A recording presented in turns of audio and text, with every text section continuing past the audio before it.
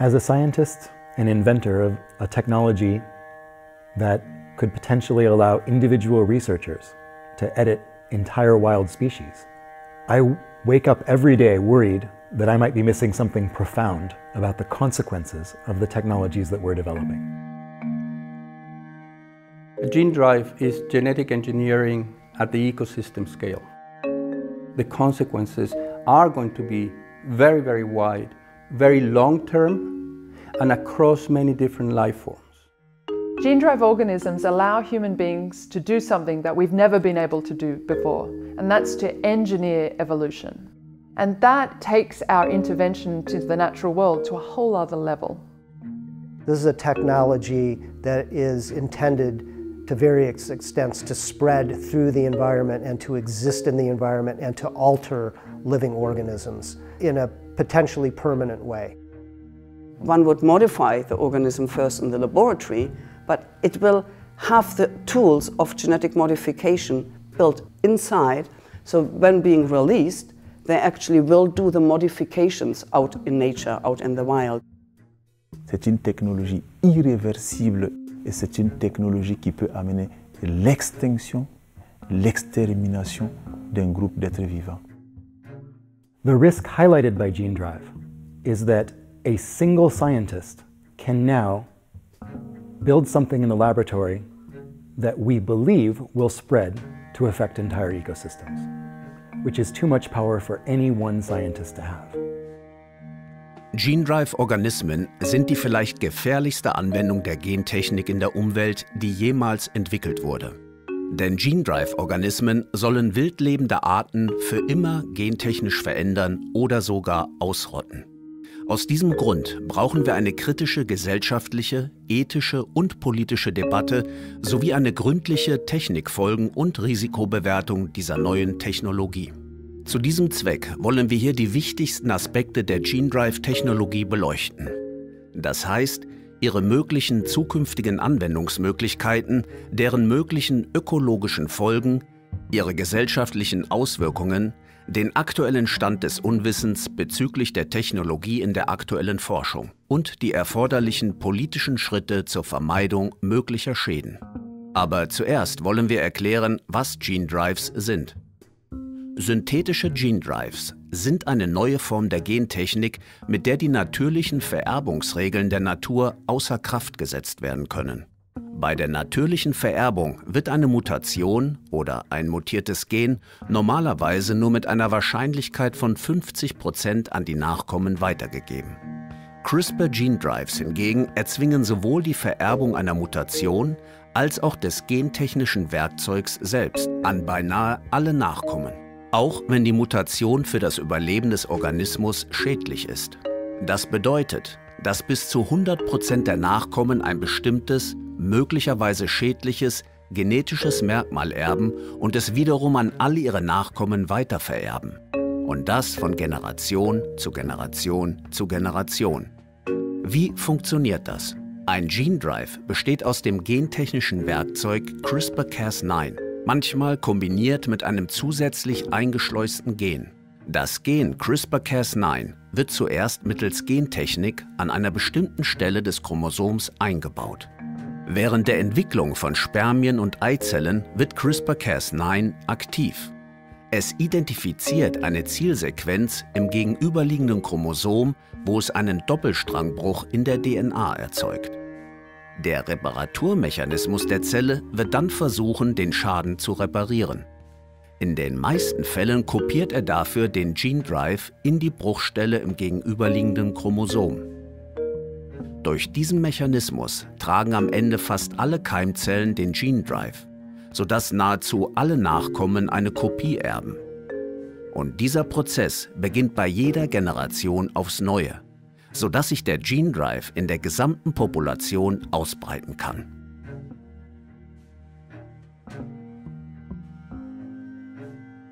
There have been many promises and claims made that gene drive will eliminate infectious diseases or eliminate invasive species, for example. But these claims do not really stand up to closer scrutiny.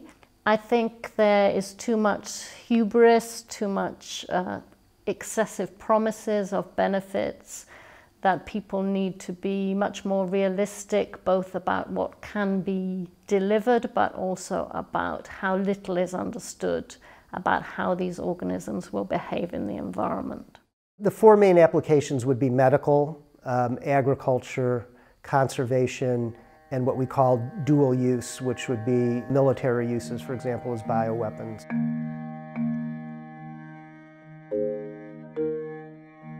The one thing we really want to avoid is for a gene drive organism to basically run wild, meaning like to behave very different than intended and us not being able to stop it. So, worst case scenario, the technology does exactly what we want it to do, but we didn't understand that this would create ecosystem collapse. For example, mosquitoes drives them out of a certain area, and that we see an ecosystem spiral of collapse where we didn't understand that the larvae of the mosquito was feeding the birds and the bats. And then we lose the birds, and we lose the bats, and we lose the dragonflies, and we lose the fish because we didn't understand how it all hung together. Using chemicals, pesticides and so on is not good. Using caterpillar tractors to fall down whole forests is not good, but it's a different kind of intervention. There are many differences, but a biological intervention, the introduction of an invasive, genetically modified organism in a gene drive, has very different consequences. You don't know how far they're going to spread. You don't know how long they're going to survive. Most likely they will be there for a long time. If we're using this technology to drive traits that lead to sterility, to intentionally wipe out certain populations and certain species, what does that say about who we are and what kind of virtues or vices we're living on the planet?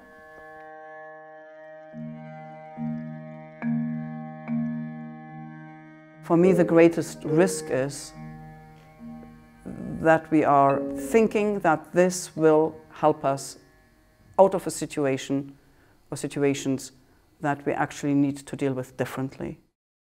Part of the problem with gene drives is maintaining a system like industrial agriculture. That system is dysfunctional.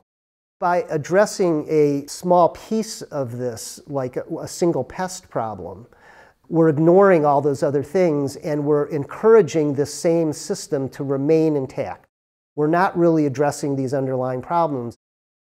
One of the big downsides is the opportunity costs. So you're spending a lot of research money in this area, and that takes money and resources away from more realistic alternative solutions to the problems that we face. Solutions that can be driven by people living in the areas who are affected by these invasive species or tropical diseases.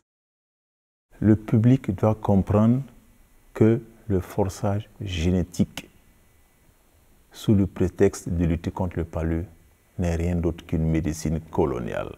Parce que cette technologie qui est une technologie importée, ce n'est pas une technologie maîtrisée par les chercheurs africains, alors ça va créer une dépendance du système sanitaire des Africains par des multinationales. Et ça nous inquiète énormément.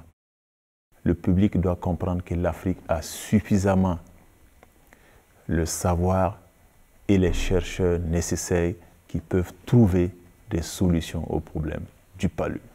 La mise en place d'une bonne politique d'hygiène, d'assainissement est la véritable voie pour venir à bout du paludisme.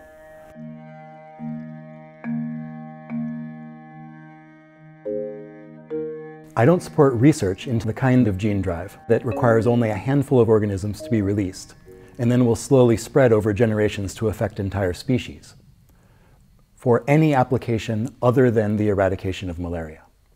Because only for that one is it possible for every potentially affected country to agree in advance. And so I don't think we should even run the risk of doing the research. Running the research itself can be a risk, because it only takes a handful of organisms escaping in the wild to spread. The best way to ensure that gene drive research is safe is to never build the kind of gene drive that can spread to affect an entire species. Fortunately, it is possible, we believe, to build gene drive systems that do not spread forever, that will only have an inheritance advantage for a limited number of generations. The developers of gene drives will claim that they are finding ways to limit their spread, but those are really not proven in practice, in the environment, in the real world. And I think despite the assurances of scientists, some scientists, that we can recall them, that has never been shown in the environment at all. There are proposals for mechanisms to undo the effect of gene drives, in particular global gene drives. They are currently all in theoretical models, so we don't know whether they would work and how they would perform. Even if they would work, they would not be able to restore it back to the original population, because all of them would leave a genetically modified population behind, which means they all have the inherent risk of genetic engineering, genetic modification in them. What's important to remember is what we're doing here is not just engineering an organism, but trying to engineer a whole ecosystem. We know we don't have the capacity to model, to predict what's going to happen in the future in a complex ecosystem. I am very skeptical that we will do anything near adequate risk assessments. The pressure in the public to limit those risk assessments, well, for commercial reasons to get a product out, or the pressure to solve a problem like malaria, will put pressure on not doing an adequate risk assessment. One thing we've seen and can learn from, I think, historically with risk assessment is that we haven't done a very good job with this kind of complexity. We have a long string of late lessons from early warnings. Whether we look at asbestos, whether we look at thalidomide, DDT, whether you look at organophosphates, endocrine disruptors, again and again, a new technology, we often have an early warning voice. They're being ignored, and it's being commercialized, it's being put into practice, and the costs often are very, very high. And it takes a long time to mop up. From my perspective, what really is important to do now is have real good regulation on it, to basically put everything in place that is required in order to make sure that no disasters happen.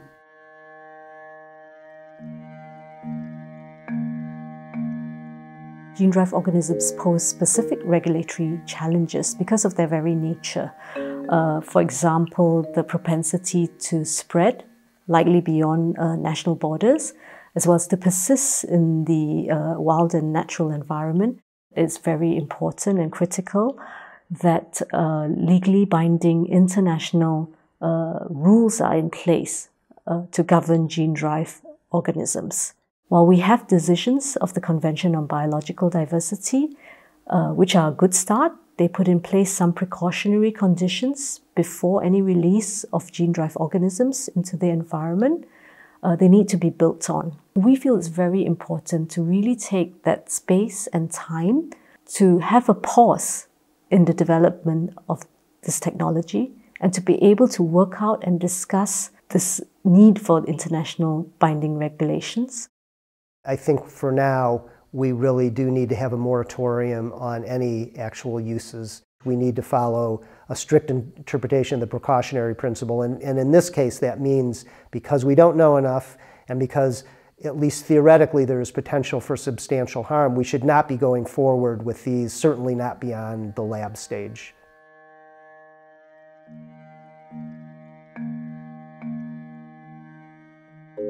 We would like to start from a different point where communities that have a problem, such as malaria, for example, can discuss the different alternatives about what can help to solve their problem and how that can be developed. So rather than saying we're going to have a technology, we want to know the risks and benefits of that, look more holistically at the problem. What I feel is really important is to make sure that we do not have further biodiversity loss, that we have functioning, resilient ecosystems, make them more stable, make them more resilient, and I feel that for that purpose, there is no need for gene drives.